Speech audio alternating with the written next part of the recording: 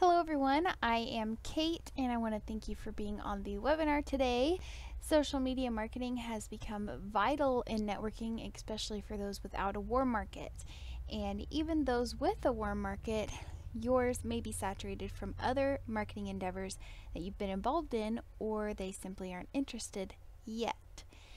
Networkers used to go door to door to sell, but now people can get content in front of a prospect's eyes, and instead of selling to everyone without a targeted approach, you can sell to people who might actually be interested through targeting like ads, hashtags, and so on. So before we get into this, I have an odd request. I want you to take a screenshot of this slide right here because it will come to play later in this session. I'll also give you just a few seconds to do so. Okay, I'd also like to encourage you to take screenshots of the information you may want to come back to later. Okay, so let's get into it. All right, we're going to cover three main aspects of this training today: the why, where to start, and the strategy or the mindset to have when marketing with social media. So, why get into social media now? The earlier that you start, the faster you will see growth in your business. Your competition's reach is already increasing on social media day by day, so by not getting into the game now, you're allowing your competitors to have first dibs on all your potential customers. And even if you're starting from scratch and your competitor has 2,000 to 5,000 or even 10,000 followers, if you market correctly, it's highly likely you'll have more success with conversions than your competitor will. It just depends on what their marketing strategy is and how yours differs. So why is social media important? Well, it's a cost-effective way to advertise to your ideal prospects through targeting, and it complements other marketing strategies such as a paid advertising campaign. Now, social media sites have information such as user profile data, which can be used to target a specific set of users when advertising with ads. And hashtags are important in this aspect. They kind of work like a filing system. So if you add the hashtag for life research to a post, it'll be added to the hashtag for life research quote unquote file. So anyone that searches or clicks on that hashtag on somebody else's post that features that hashtag will see your post in that file. Usually they're categorized by day and time posted or most popular, so I suggest adding a few different types of hashtags. So some with a high volume of posts that are used often, and some with a low volume of posts that are not used as often. Now with ads, there are many ways to do ads. Maybe we can do a webinar specifically on social media ads. Comment on this webinar if you would be interested in that, but as for now, I'll explain the importance of ads on social media. They're night and day, I would say, compared to traditional like billboard ads or commercials or even ads in a magazine. If you do ads correctly, you can put what you want in front of the people that you want. So with social media, the platform you're posting on has access to that user profile data I mentioned earlier, like name, gender, age, user interests, which can be used in target advertising.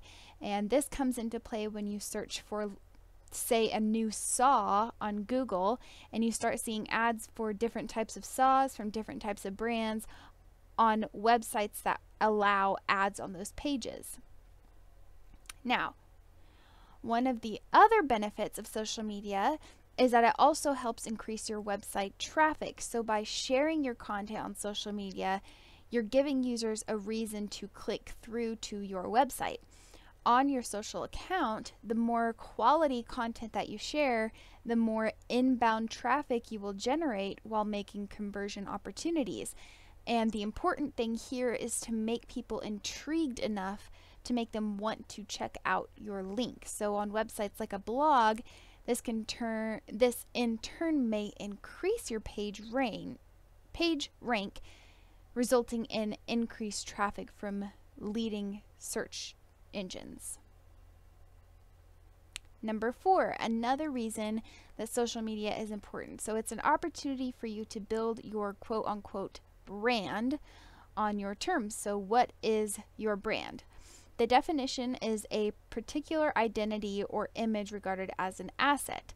So like, what do people think of when they think of you or your company? So creating a voice for your company is important in improving your overall brand image. When customers see your company posting on social media and replying to their questions and comments, it helps them build a positive image of you. So regularly interacting with your customers proves that you genuinely care about them. And as a bonus, once you get a few satisfied customers who are vocal about their positive experience, the advertising will be done for you by the genuine customers who appreciate your products or services. And number 5, the last point on why social media is important. You can improve your brand loyalty. So when you have a social media presence, you make it easier for your customers to find you and connect with you.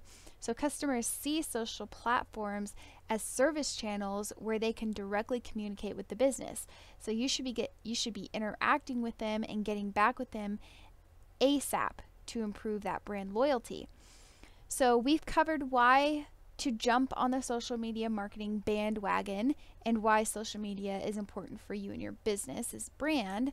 Now we'll move on to the strategy of how to do this correctly to maximize your efforts, because what's the point in doing it if you don't get results? So for those of you who have done social media and feel like you don't get good results, the remainder of this training will be important for you, as we'll be going over where to go to revitalize your social media game and a strategy to implement these points. So let's go ahead and get into that.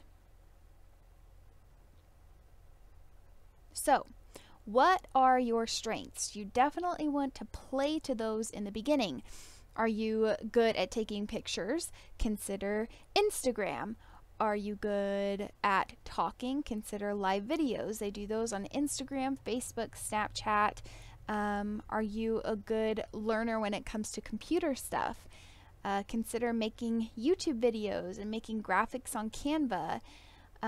Once you master one platform, go conquer something else. I definitely don't recommend having a profile on every single platform out there, especially in the beginning, because you'll only be able to give minimal effort to each of those platforms, which is not worth being on the platform. If you can't give your all to it, why be on it? So once you have a good flow going on one platform and you're playing to that strength and you have it down, you feel like you want to start another, feel free to start up something new. If you don't have enough knowledge, go learn. Nowadays, there's no excuse for not knowing how to do something. You can learn pretty much anything on the internet, so I suggest making a quick search on Google or on YouTube. Look at a few different sources. I definitely suggest that because people have different ways of teaching and differing opinions. So I suggest that you vary your sources to make sure you get a well-rounded understanding of whatever you're searching for. Okay, create high quality content. You need to develop interesting and high quality content. So what information will your target audience find helpful? Find the questions that are left unanswered in your industry and answer them. Create you incorporated. So you as a person and the value that you bring to others as an individual should be your business. Utilize attraction marketing because people buy into you before they buy into the business. I've heard many times before people join you, not the opportunity. So show them what you're doing for them so they know the type of support that they can expect to receive from you if they do join. Post rank advancements, team calls and webinars, and show them the type of leader that you are and how you lead your team. Remember when I told you to take that screenshot at the beginning of this webinar? Post that. That's a great idea. Add it to like your social media page and let them know what your take was on what was presented. Did it help you? Would it help them? Let them know. You can show and explain to them why you joined. What did you see as an asset when deciding to join this opportunity? Was it the support you receive? If this information would be valuable to your ideal prospect, make sure that you share it. Get involved, okay? Join online groups or mailing lists that are related to the products and services that you offer. Connect with these groups and offer information and assistance.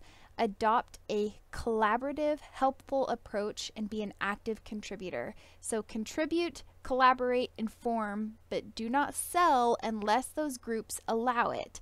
If it's not allowed, it will get you kicked out of that group. You can also join groups for hobbies that you're interested in. I love succulents and gardening, so I've joined many groups on Facebook related to both, and I never post about the business or anything related to the products in those groups, but by asking questions about plants or succulents in those groups and offering some type of value and being a genuinely nice person, it allows people to become intrigued about who you are, and that interest may lead to them clicking on your profile where your high quality and high value posts will be. Another point on getting involved is engagement. Engagement is literally everything when it comes to the algorithm on various platforms. The algorithm is meant to show people what they want to see. And if it notices that you post content, but you never engage with the people who interact with your posts or with other people's posts in general, your posts will not be at the top of the algorithm's list to show people who may be interested in them. So getting involved goes beyond just interacting with the people who interact with your posts. It's also about interacting with other people on that platform in a general sense. So it's worth noting that if you can't engage with your potential customers and teammates and your current customers and teammates, you may have a long road to success. And I know that sounds a little harsh, but that's just how it is nowadays. People need to trust who they're joining and buying from. So make each connection a meaningful one. They may just become a lifelong teammate or customer of yours. And anytime you post your business, give them more than just your join link. Tell people how you believe this will benefit them. Make it personal. Posting just your link will do absolutely nothing if you don't take the time to tell them why joining this opportunity or consuming these products is good for them to do. It's also a great idea to transfer credibility, okay? You don't just tell them why you believe these products are good for them. Tell them about the university studies that have been done on the products, what the scientists or doctors say about them, what do other consumers say about the products. Transferring credibility is a huge asset, especially when building rapport that you don't already have with somebody. All right, now let's get to this strategy. So, what do you want? You have to figure this out before jumping in to get exactly what you want. So, think about your ideal prospect. What qualities do they have? What potential do they have? And so on. Always keep this in mind and market towards them. Base your posts, your hashtags, your content, everything off of that. Figure out how to help your ideal prospect get from the current mindset they're in to where you want them to go. And figure out what content they would enjoy. What would motivate them? How would you talk to this person about the products or opportunity? And after you brainstorm this, you'll need to either find this content on 4Life's website, Facebook page, the 4Life Connect application, or you can make it yourself.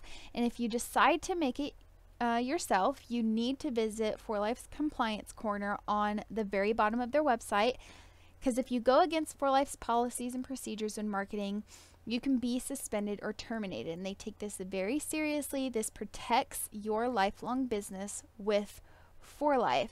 Now, there are like product profile sheets that you can view on the website. 4Life posts a lot of stuff on the various social media platforms that they're on, so you don't necessarily have to create content.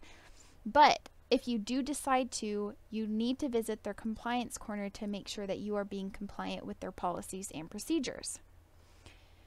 Okay, so a few keys to remember.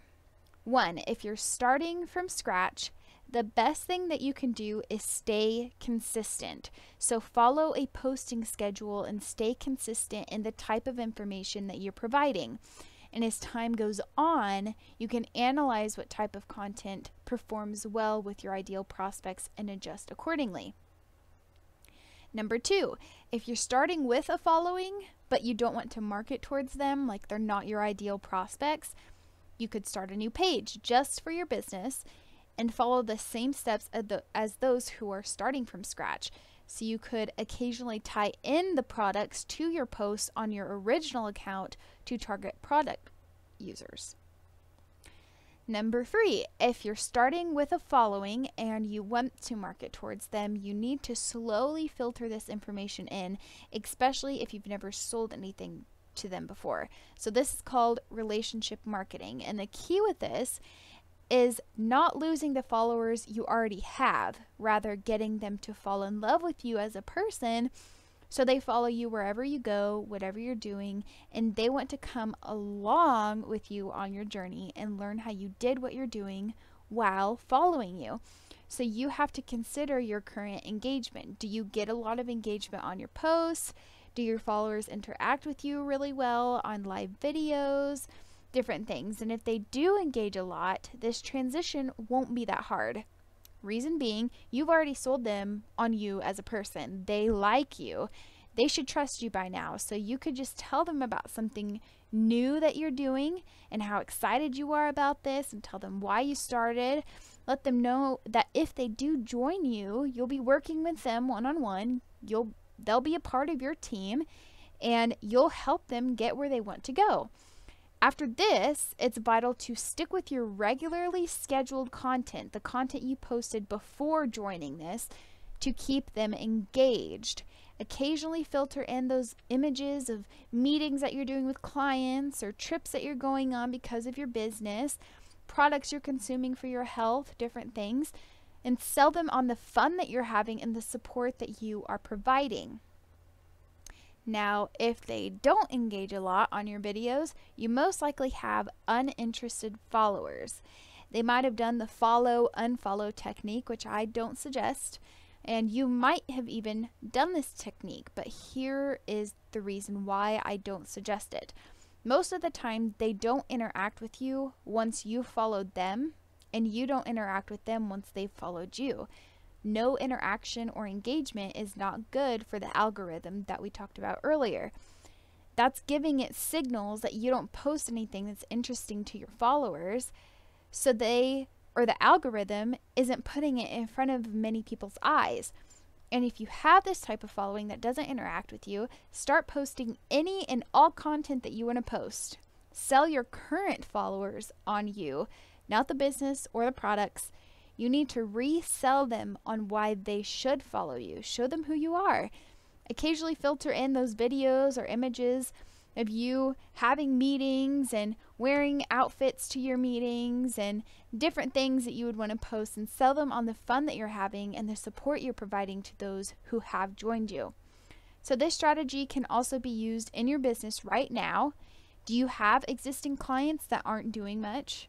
Figure out why. Figure out why they joined in the first place. See if there's anything you can do to help them achieve their goals or inspire them to get going again.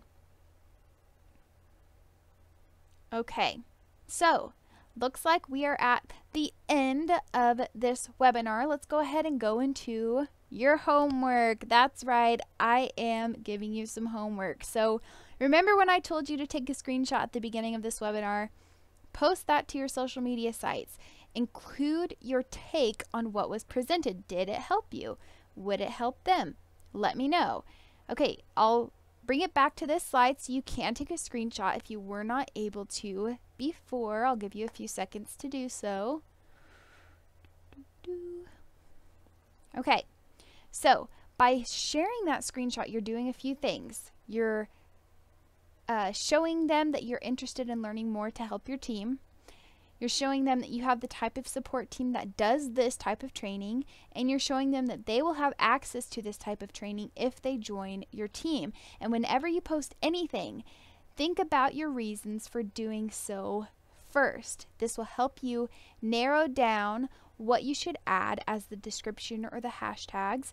And remember to base the information you add off of your ideal prospect and off of your goals.